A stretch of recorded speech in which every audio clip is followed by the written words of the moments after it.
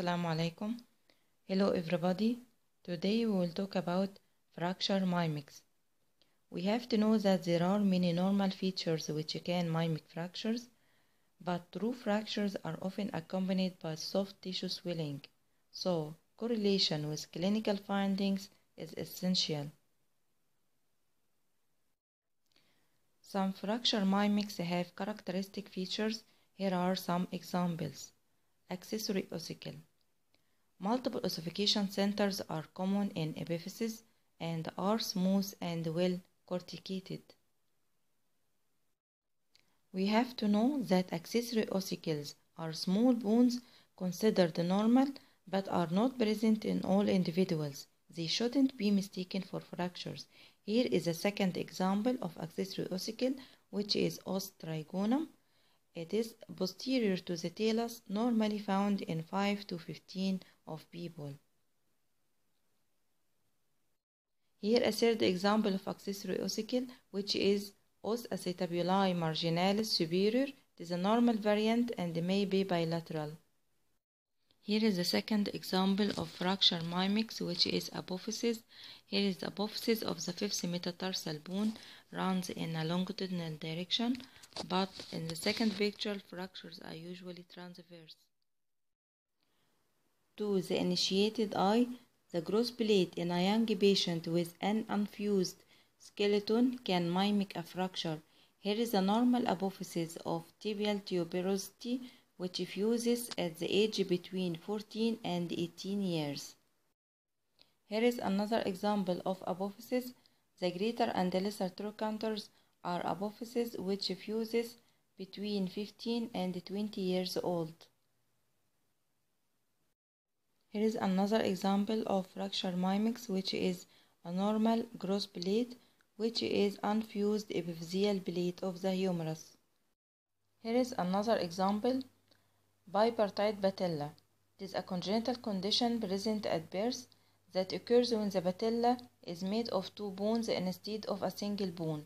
Normally, two bones would fuse together as the child grows, but in Bipartite Patella, they remain as two separate bones. About 1% of the population has this condition. In Bipartite Patella, it is almost always affects the upper outer wall of the patella, and 57% are bilateral.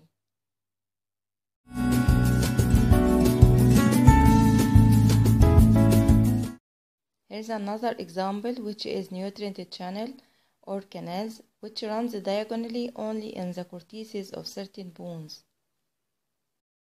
Normal excrescence. Radial spur is normal variant occurring on the lateral aspect of the radius at the site of the physis. Here is another example.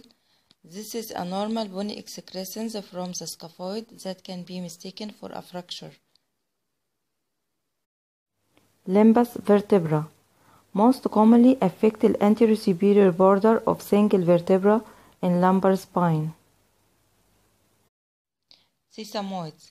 Sesamoids are ossicles embedded in a tendon that aid in movement. They are common in the feet and the hands. Another example, they are almost always sesamoids of the thumb.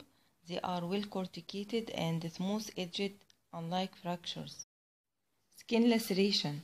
Air beneath lacerations may superimpose on the bone, simulating fractures. So, we have to look at multiple projections. Lack of fusion. Hyoid bone fuse later in life, usually by age 40. It is therefore common to see an unfused hyoid. Mach line. Mach lines are optical illusions which produce a black line where none exists. They are common at the base of the dens. Accessory epiphyses. In a child, when in doubt, think of obtaining the opposite side for comparison. Mouse over. Synchondroses. Three main temporary joints in pelvis: iliopubic, ischiopubic, and ilioischial, bilateral and usually symmetric. Costovertebral junction. Every rib attaches to the spine at the costovertebral junction, not to be confused with a fracture. Multiple ossification centers. The calcaneal apophysis frequently has multiple centers of ossifications and appear denser than the rest of calcaneus.